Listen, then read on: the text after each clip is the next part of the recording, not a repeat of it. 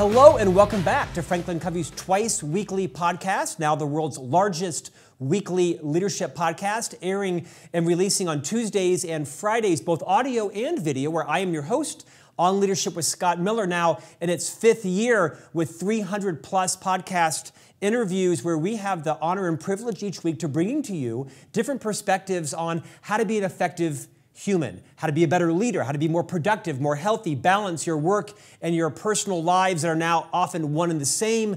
For those of you that are formal leaders inside organizations, twice each week, we try to bring you tangible, practical tips on how to be a better leader, how to build a better culture. And for those of you who are perhaps informal leaders or you're a leader in your house, we also try to bring you great personal pieces of advice on how to extend your longevity and to improve your health. And it's with that point of view in mind that I'm enormously honored to introduce today's guest. Now, before I do that, I want to share a very brief story about him. He was scheduled to be on this podcast about 2 months ago. And due to circumstances outside his control, he was caught in traffic in the Netherlands where he lives.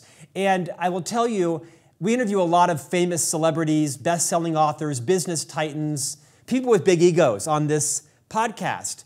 But this gentleman, not only did he dial in to tell us that he was going to be late because of the traffic and could we delay, he actually offered to host the podcast from his car stuck in traffic outside of Amsterdam. We declined, but here he is today live, ready to roll in his home. His name is Wim Hof. You know him as the 26 Guinness World Record holder. He's known colloquially as the Iceman, and his New York Times bestseller is called The Wim Hof Method, Activate Your Full Human Potential. From his home in the Netherlands, Wim Hof, welcome to On Leadership. Thank you, Scott. Thank you. Great to see you, Wim. You have a cult following around the world of people that are trying to build more mindful lives, that are meditating, that are building practices around their physical, mental, emotional health. You are a well-known speaker, coach, author. Your book, The Wim Hof Method, has been purchased by, my sense is, probably millions because you're a household name here in the U.S. Wim, would you talk a little bit about why you wrote this book and the impact you feel it's having on people around the world, the Wim Hof Method? Yes, the Wim Hof Method is very compact. It is it's my story. It shows that a person who is a simple person, a normal one, but through the valleys and summits of life, emotionally scattered like a matchbox in the ocean, suddenly gets a grip. He gets a grip and he starts doing things. He starts an itinerary. And that itinerary leads him to do lots of world records. Because he gets this grip, this focus, and this connection with this body. He's able to do things never been done and nor considered to be done by humans. And that caught the attention of scientists.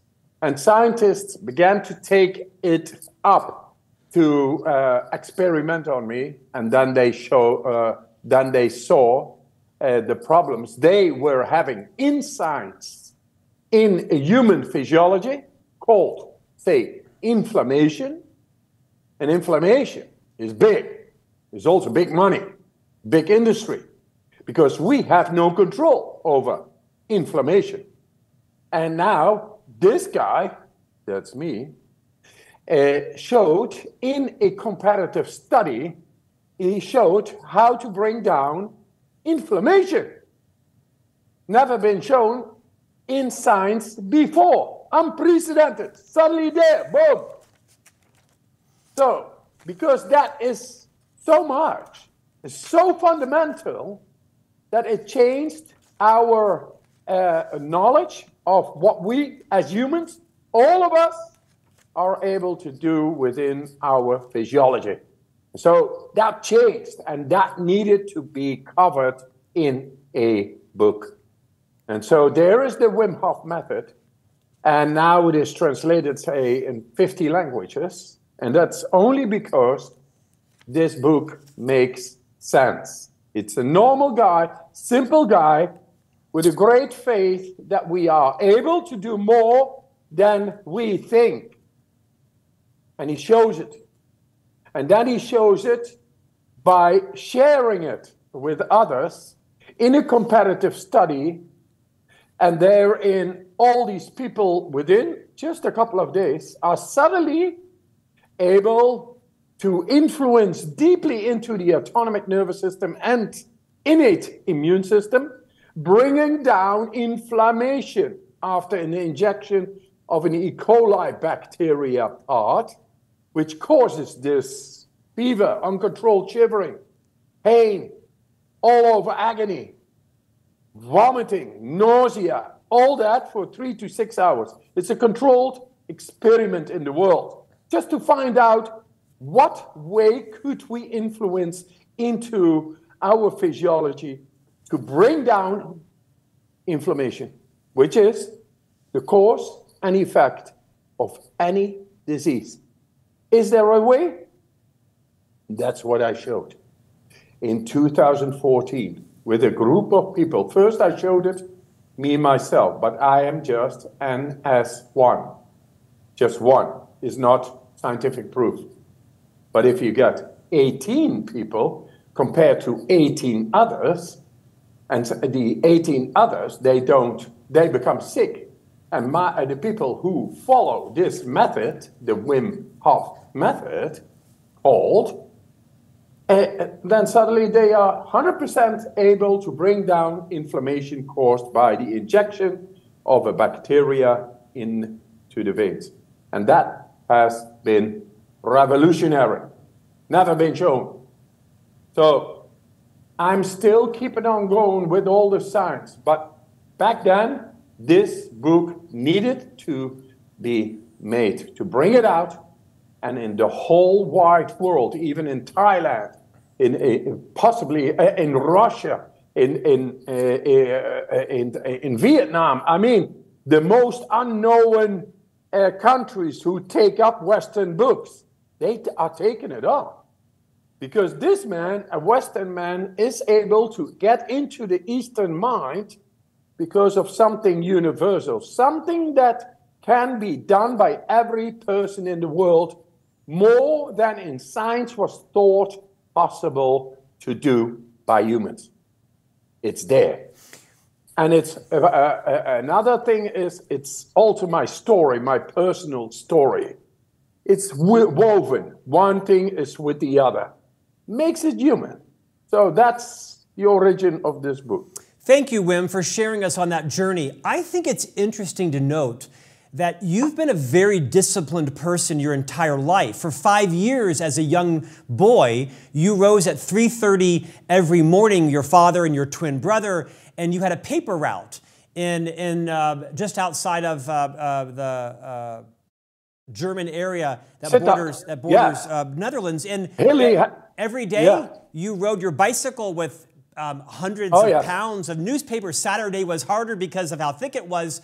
And you built this endurance. And I believe it's true that one of the 26 world records you hold, we'll talk about the breathing and the cold effect, was that, am I right that you held your breath for 5 minutes at one point? Yeah, 5 to 7 minutes. But this is my practice. And I was challenged by Guinness World Records, Discovery Channel, National Geographic in all kinds of adventures.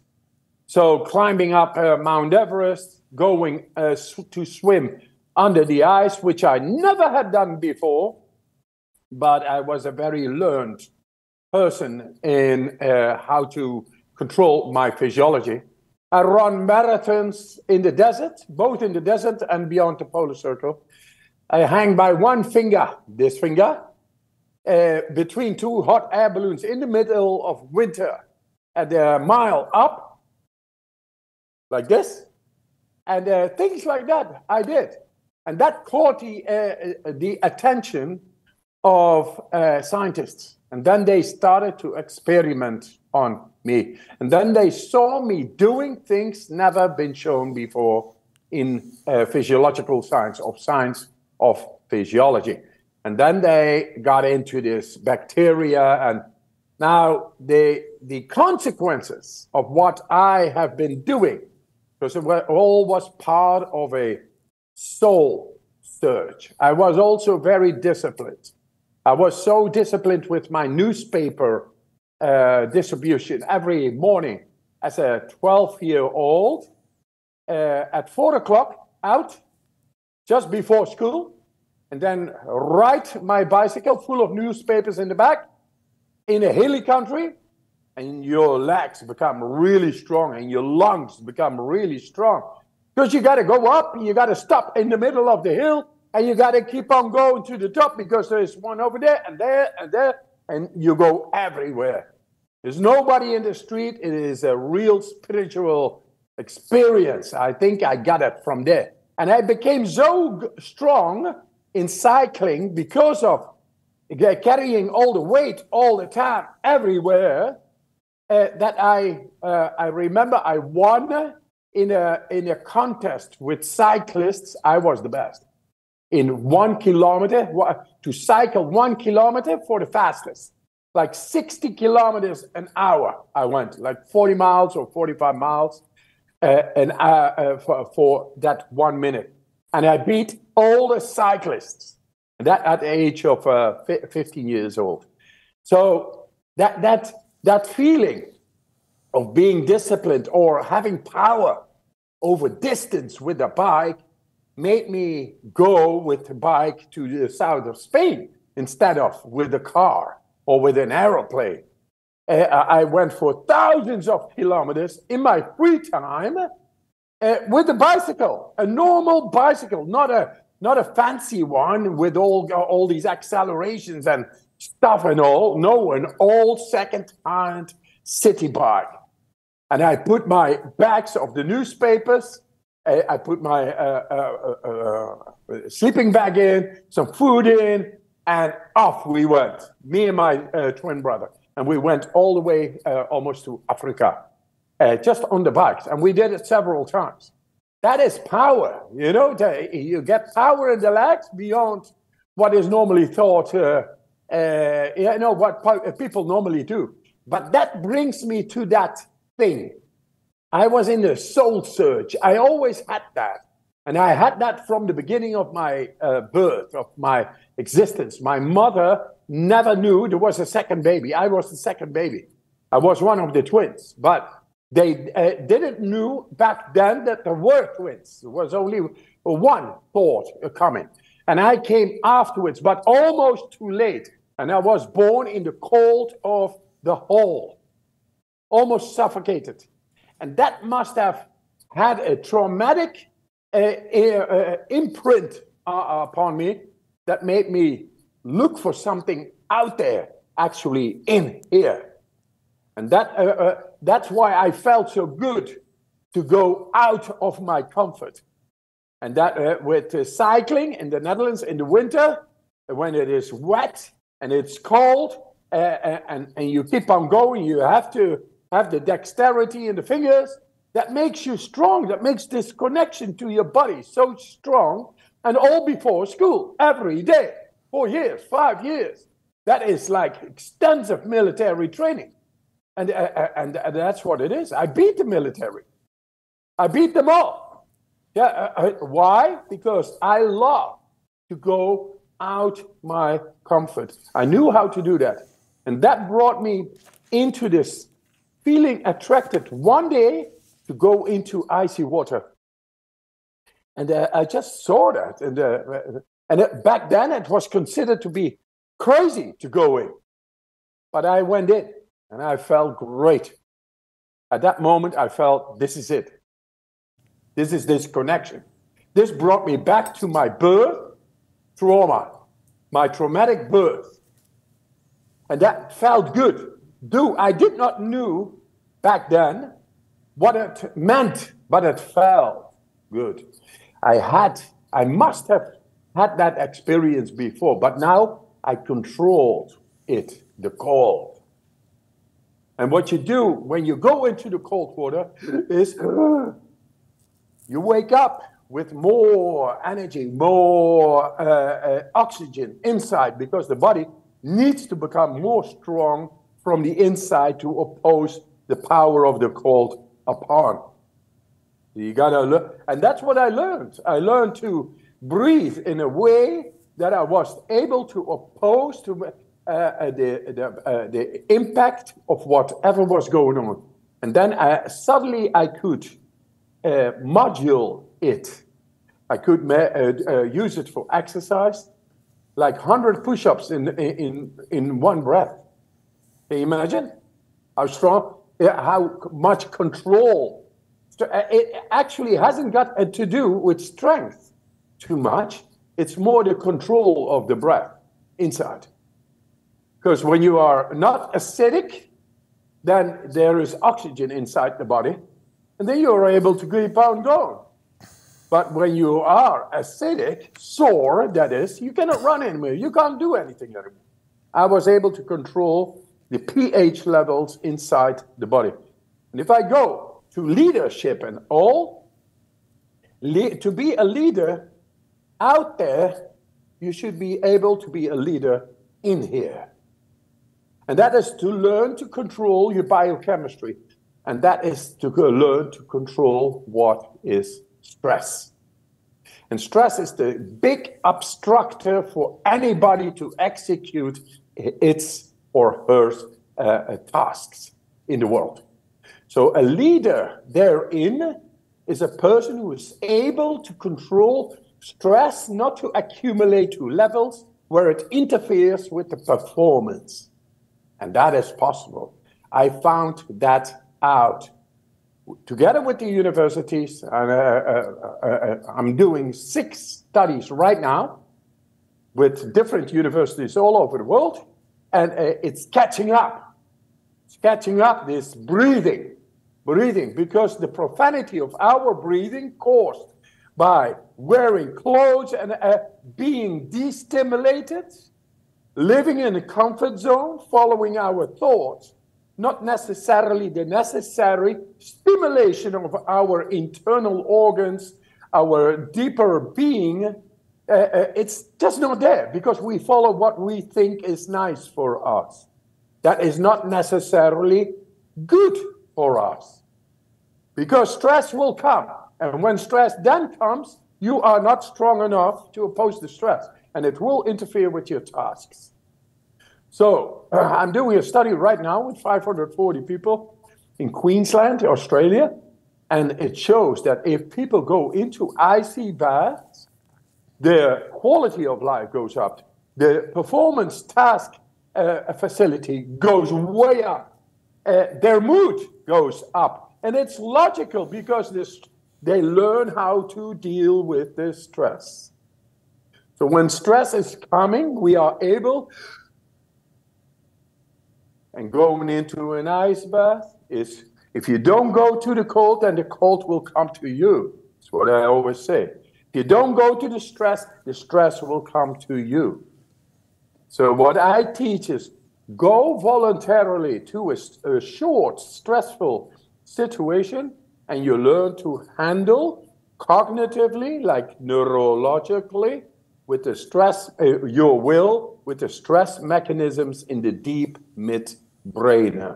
And then when stress comes, you are able with your will to activate the stress mechanisms to oppose the stress outside. So that's the story. And that's where it goes. It is good. The next thing, Scott, I'm thinking about the shootings in America. Hey, guns and fun. But if the people have no control over their mood, then disasters can happen. And what happens in schools, that there is too much stress, too much competition, too much pestering, resulting in, because you cannot deal with your mood, with the situation. And people need to perform. So stress will come in. And that accumulates to a level where they cannot handle the stress anymore. And they still have to compete. They still have to perform. They still have to have control over their mood. They are not able to do that. Some people just snap. And then they take a gun and they do not even understand, feel the other person anymore. Not their friends, not their parents, the loss of their identity. And this is a common problem in our society, depression and having no control over our mood. This breathing and the cold learns you to go into the mechanisms of that what controls stress. So when the stress is lower, you keep your sense together. It's natural. But when the stress is too much and you have no control, takes over, it makes you crazy, or you get depressed, or you get very angry. One of the two. But this, go into the cold, and man, when you go into the cold, you learn to control your mood, because you bring it down. Before you go in, you bring it down. You know the cold is stronger than you. So you just let it go. You just go to the depth of your body. You let it go. And then suddenly, within a minute, the body is able to adapt to that external force called the cold from within. But if we are interfering, so I'm going, then it's not adapting. Then you are messing with the adaptive forces in the brain and related to the body. And then it's horrible. But learn to go control from cold showers, 15 seconds, 30 seconds, 45, up till 2 minutes. And then you're ready to go into icy water. Learning to bring down your psyche is learning to control your mood.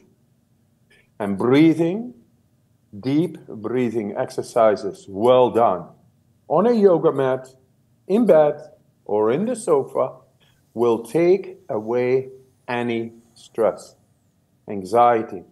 And for any person who wants to be a leader, goes into performance, into speeches, like I do all the time, I just breathe before. I clear my head, literally, of brain waste clearance through breathing. And you will have the best speech ever, because there is no obstructive element left in your body. Wim, there we are. Wim, that was beautifully said and riveting. You are well known around the world colloquially as the Iceman. You spend a lot of time talking about breath and meditation, mindfulness, the science behind high performance.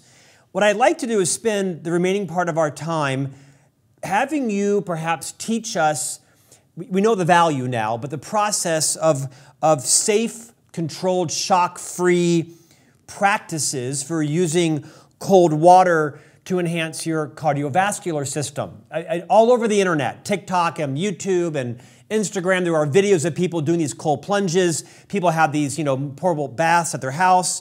Would you spend a couple of minutes, I want to save some time for breath as well, will you talk about how someone starts? Like this morning, I was thinking of you in the shower because you said you could start with like the last minute or so of a cold movement from a warm to a colder shower. Will you be prescriptive on how does someone start?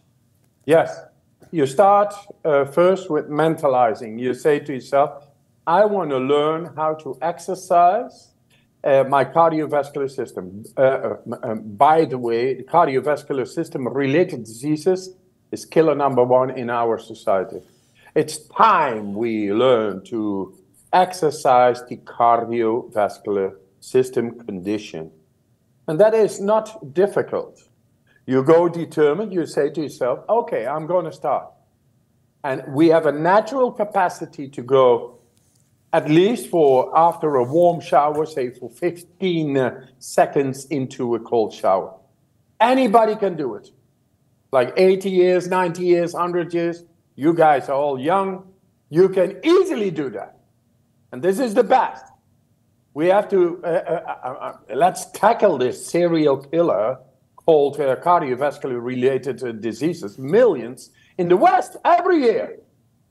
Who's talking about this? Where is the cardiovascular exercise? It's not difficult. 15 seconds one day, 30 seconds the other day, 45, 1 minute and 15, 1:30, 1:45, 2 minutes. Always poised with your psyche determined. I'm taking the cold shower. The body is very well equipped to adapt to that cold. And with that, the cardiovascular system within 8 days is very able to stay for 2 minutes in a cold shower. You get so much more energy. You bring down your heart rate. You bring down your blood pressure. It's all there. It's very addictive. It's positively addictive because you feel so much better. It's the best investment as an entrepreneur. Think of, is it good for me in money-wise? Hey man, health is the best thing you can invest into. Because when you are healthy and full of energy, then you are the best businessman you can ever imagine to be. So do it. 8 days it takes to get to 2 minutes of a cold shower. And then you are ready for icy water for 2 minutes. Once you go stand in front of a ice bath, once again, you psych up in your stuff. I stay cool. I bring down my psyche. Do a long breath in, long out. Fully in, long out. And then you go in and you keep on with that pattern. Not hyperventilating. That's no good. No good. Long, deep breath, long exhale. And then you slowly but surely reminding yourself and focusing on that pattern of breathing, you go down until you are here. And of course, cold is cold, but your body is suddenly remembering all its cardiovascular condition, which is more than, it's like 80,000 miles inside endothelium, millions of little muscles. They are all awakened and they make your body strong. The adrenal axis spikes and you become the strongest version of yourself within a minute. And then suddenly you feel that you are like, hey, the cold is bearable. And that is because from the inside, the power is on.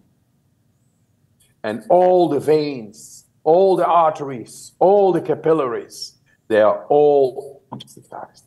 And this is the way we can tackle cardiovascular killer number one in our Western society. That besides of all the energy it's going to give, it's going to be addictive. Because so much dopamine will be released while doing it. 250% more dopamine. 540% more noradrenaline. And you know what adrenaline does, eh? You go like cocaine, man, but it is high on your own supply. You will be unstoppable like a force of nature. That is the ice bath. Enjoy that one. Do it. We got all the free tutorials on that. It's all for free there. Do the basics. It's amazing how it works. Then we have the breathing. Literally, I learned to breathe deeper, slowly and deep when I go into the icy water. Why? Because then the body is able to adapt to the power outside and become stronger inside. Not by hyperventilating. No. This breathing you can do on a sofa, never in water actually, not like for swimming and free diving and laps under the water. That is different stuff. This is nothing to do with that. That is, if you want to learn that, you go to a free diving school, you go to swimming pools and whatever, competition. This is learning how to get the best out of yourself. learning how to control your biochemistry. So stress causes biochemical residue in the body and in the brain that will interfere with our performance. So once we start on a sofa, safe environment, or in a bed, or anywhere where you could faint, but nothing happens, this is a rare occasion that you faint, because these exercises are really going deep. They involve your full biochemistry. Once you do it, it's quite amazing what you can do within a half hour. It's amazing. We saw all the signs, we saw the brain scans. It's amazing. But you have to use it well. At home, in bed, or on a sofa. Not in a car, not in a swimming pool, or anywhere else where once you lose the control, you don't know where, etc. It's too dangerous, it's lethal, can be deadly.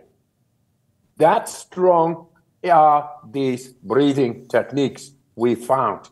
And that's where a bacteria suddenly has no chance anymore to get into our immune system and deregulate it. So, if you feel stressed, you didn't sleep well, you have to perform, do this breathing. We got it all for free on the Wim Hof method website. It's all there for free. And just do it. These basics they have shown, and they have actually changed the foundation of what we think in science that humans are able to do within themselves. So that powerful. It should have gotten so much more attention in the world. I'm kind of famous and all, and it's a house brand, etc. But the science should have, it's still catching up. This is such a shift in humanity wherein we can regain a control over our comfort zone behavior, weakening our constitution both mentally and physically.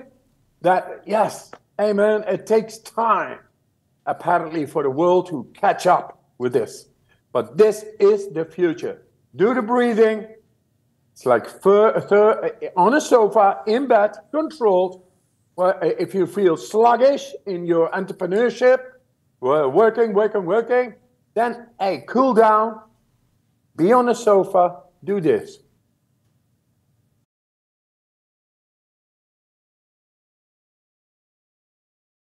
"30 times, and then the last breath, fully in, you let it go, and you stop.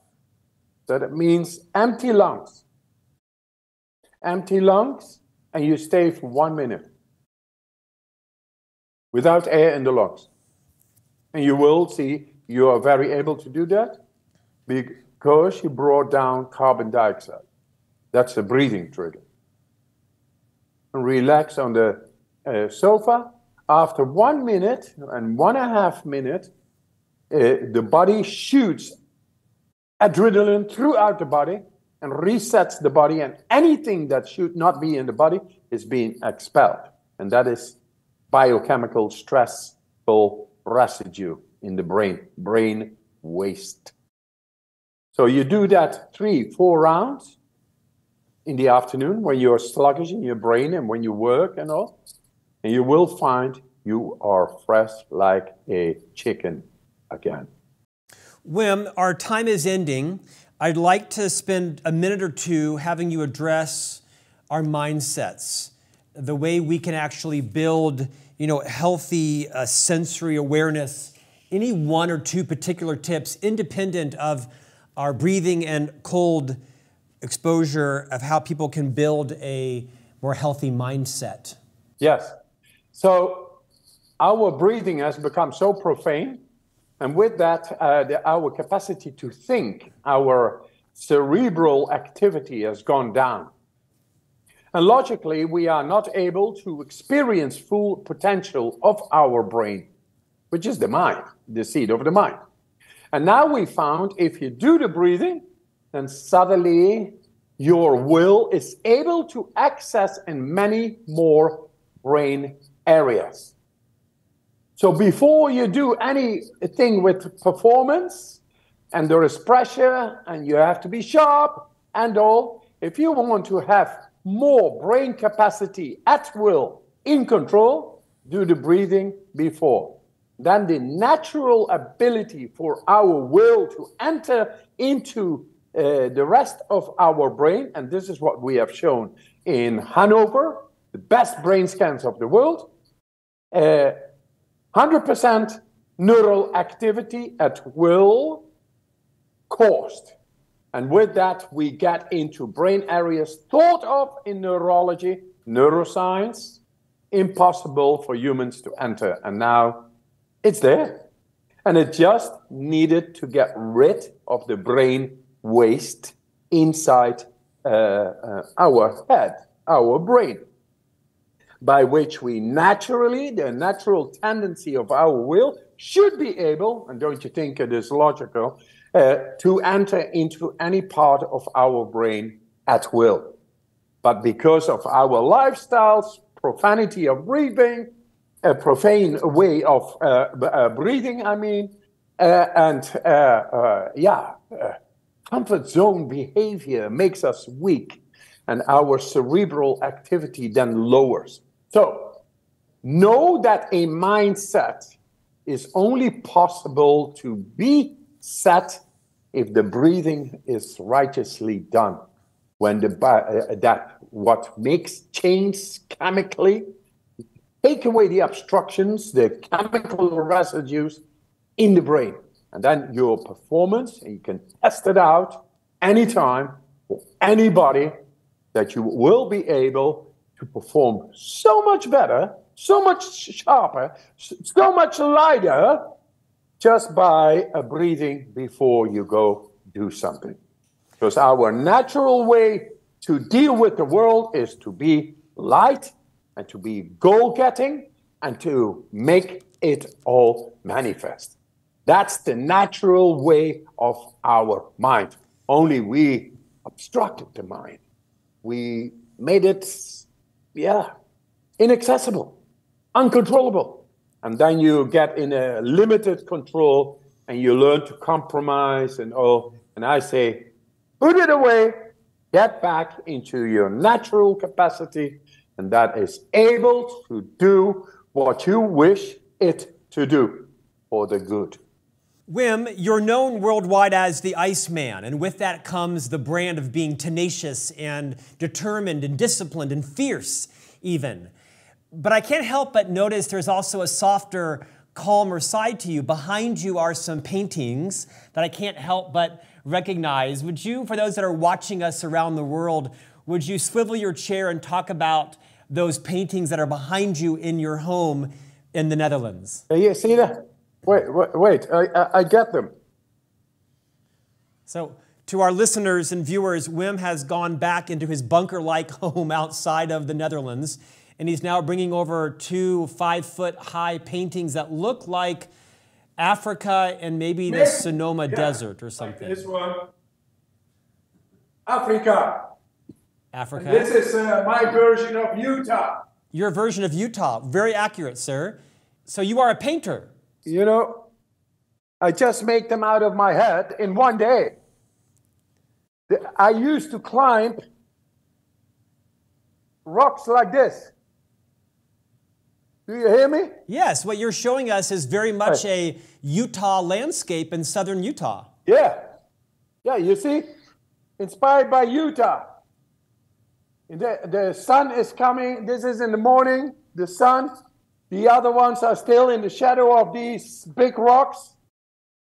But there, I used to climb this without gear.